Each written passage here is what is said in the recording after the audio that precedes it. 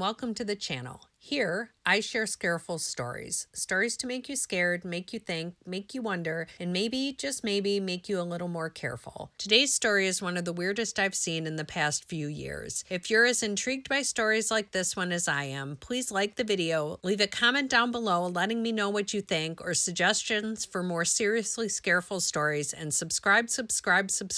Okay, I know you can only subscribe once, but do that, please. We're on our way to 100, which is so small time it's almost not worth mentioning, but to me, it will be a really big deal. And now, the Scareful story of a hot tub, a murdered professor, and two naked men. Marianne Shockley was 43 years old on May 11, 2019. As a professor of entomology at the University of Georgia, summer break was on the horizon, and with Mother's Day being the next day, Marianne may have had plans to spend some time with her two children that weekend. She'd been dating Marcus Allen Lillard for about a year and a half, and the two had made plans to see each other that day and hopefully find a friend with a pool who would let them do some swimming. Marcus was 41 years old at the time and a former car salesman. He was also serving a sentence of felony probation stemming from drug charges a year prior. He was friends with Clark Heindel, and guess what Clark had at his house? That's right, a pool. Clark, a 69-year-old former clinical psychologist, operated the Good Karma Yoga Studio. Marianne and Marcus headed over to Clark's home, and the next thing we know for certain is that at 1:06 a.m. on March 12, 2019, a call came into 911 that a woman had drowned. That woman was Marianne. Police who arrived on the scene would later say that it was one of the strangest scenes they've ever seen. Marcus, Clark, and Marianne were all naked, with Marianne lying on the pool deck bleeding profusely from a head injury. She was unresponsive and had no pulse. Shortly after EMS arrived, she was declared dead. At this point, the police called in a detective and separated Marcus and Clark so they could talk to them separately to try and figure out what had happened that night. Marcus was placed in the back of a squad car, and Clark was allowed to sit on the porch of his home. Clark told police that he had been swimming in the pool while Marianne was in the hot tub, and Marcus went into the woods to find firewood. When Marcus came back, he found Marianne unconscious. The two men pulled her out of the hot tub and began doing CPR. She appeared to start breathing, so they thought she would come around, so they waited around 45 minutes to call 911. Marcus's story would turn out to be similar in some ways and very different in others. Returning to the pool deck, officers found beer cans and bottles, but no other drugs. They also found a pair of glasses and a woman's bracelet, both of which had blood spots close to them. There was also blood-soaked grass near the pool deck. Deputies returned to the porch to talk more with Clark, only to find the porch empty. Knocking on the door, they received no answer and instead heard a loud but muffled noise, which caused them to make their way into the house. Upstairs, they found Clark deceased from a self-inflicted gunshot wound. That only left Marcus to tell us what happened that night. Marcus was interviewed 4 times. The first 2 times, he told rather similar stories, but at some point, his story began to shift. According to him, he and Marianne arrived at Clark's home around 7 p.m. Clark and Marcus spent some time playing the bongos and an accordion. When the music finished, Marcus and Marianne stripped off their clothes and jumped into the pool. He says that they kissed a bit, but didn't do anything more physical than that. After swimming for a while, Marcus decided to hop out of the pool and head into the woods, naked, to collect firewood. I don't know about you, but even if you're the kind of person to swim naked, it's a rare person who's willing to walk around in the woods totally naked searching for firewood. Making this part of the story even stranger was that it had rained quite a bit earlier in the day, so finding dry wood would have been highly unlikely. Investigators also noted that there was a pile of cut firewood near a fire pit by the pool deck. Did Marcus just not realize there was already firewood? Highly doubtful. In the first version of his story, Marcus said he spent about 15 minutes in the woods. Later, that would change. Marcus said that upon emerging from the woods, he found Marianne passed out in the hot tub. He claims to have pulled her out, dropping her into the deep end of the pool, hoping that would shock her into waking up. At some point in doing this, he says she sustained a head wound that began bleeding. He jumped into the pool as well and swam her to the shallow end, pulling her out and onto the pool deck. He and Clark then began trying to resuscitate her. Neither being trained in proper CPR technique, you'd think that a call to 911 would have occurred at this point, but it didn't. Some reports say that the two men thought Marianne was faintly breathing, and so they were waiting for her to recover. Clark went into the house and prepared some hallucinogenic tea, which they then poured down Marianne's throat. Clark also shook a hydrangea branch over her body, thinking it might help her come to. Really, guys, my reaction to all this is a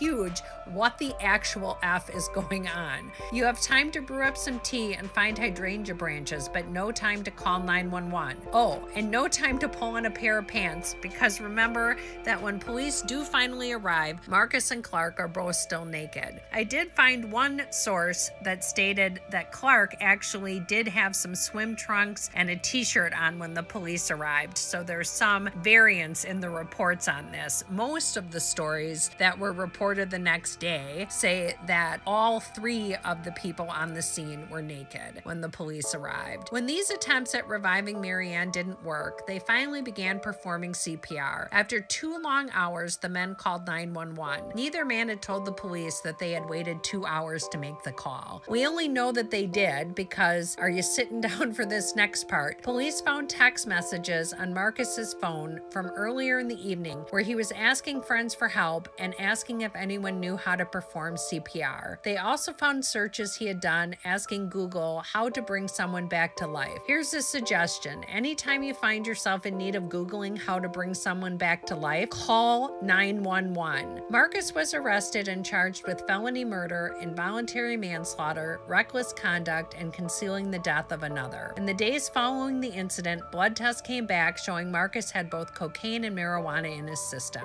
The autopsy report also came back showing Marianne had not died from drowning, but from strangulation. This really set the investigation off in a different direction. The autopsy showed that Marianne had 2 broken ribs, eye hemorrhaging, abrasions on her forehead, right cheek, lips, neck, back, and legs, in addition to arm injuries and bruising below the waist consistent with squeezing and grabbing. When confronted with the autopsy results, Marcus changed his story. In this new version, he claimed that Clark had drugged him and that he had passed out. He then asked for his attorney to be present while he made a statement. Not much later, he changed his mind about needing an attorney to be with him and asked to speak to investigators again. That time, he told them that he had actually spent 75 to 90 minutes in the woods looking for firewood. The police report did note that Marcus had briar marks and bug bites on his legs. Maybe he spent all that time looking for the magic hydrangea branches he thought would bring Marianne back to life and not firewood like he said. Really, he's just trying to cover all the time between Marianne being killed and the call to 911. It's truly disgusting. There was a court hearing held to determine if there was enough evidence to allow the case to proceed to a grand jury. At the hearing, investigators testified about what happened that night and about Marcus's past history with women. GBI Special Agent Michael Mabin took the stand to present evidence for the murder case against Marcus Lillard, the man accused of murdering Marianne Shockley, a UGA professor. Mabin explained investigators conducted 3 interviews with Lillard, and he was inconsistent with his explanation of what happened. Is telling me after that's what is putting out to me that she ran. The state argued that bruising and rib fractures found during autopsy support an aggravated assault charge and show she was strangled. Mabin also said several women claiming a romantic history with Lillard said he would choke them during sex. Describe him being very, very rough and violent during sex. The defendant, Mr. Lillard. Some reported they would even pass out. So according to this person, they're close friends, and four other people were close. And he also told us that he knew of Lillard's habit of choking women during sex, and has actually told him, you need to stop doing that or you're going to kill women.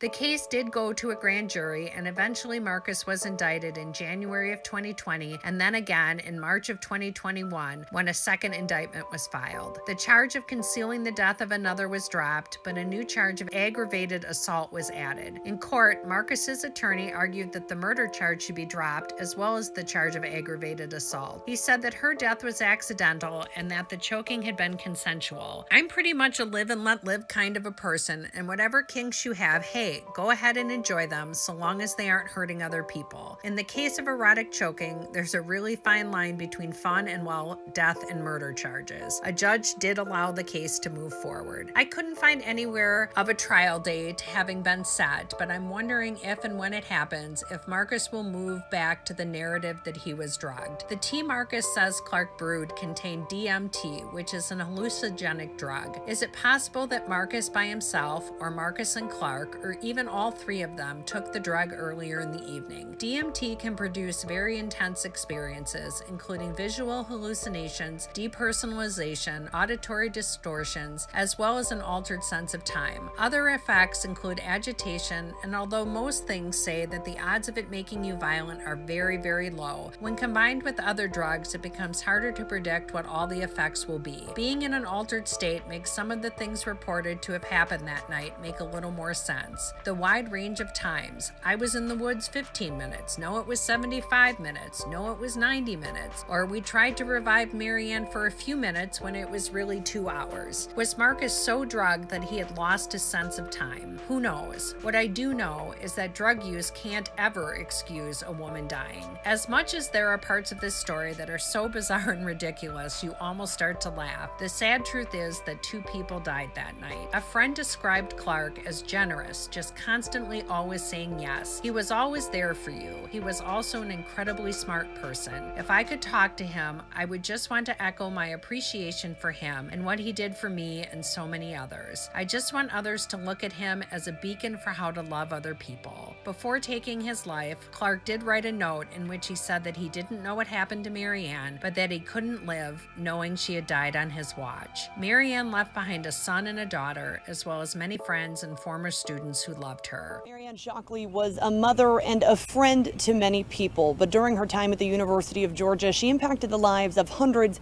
maybe thousands of students. She was by far the most personable professor I ever had. She just had a passion for teaching. She was able to take kids who, normally wouldn't care about bugs or insects and didn't really care to be around them whatsoever, but made them passionate about them and how they affected our daily lives. Trip Arrowwood is a former student of Shockley's and a founding member of the club she ran, the UGA Bug Dogs. She was so good about engaging her students. According to her LinkedIn page, Shockley taught at UGA for 17 years, after also earning her master's and doctorate degrees in entomology in Athens.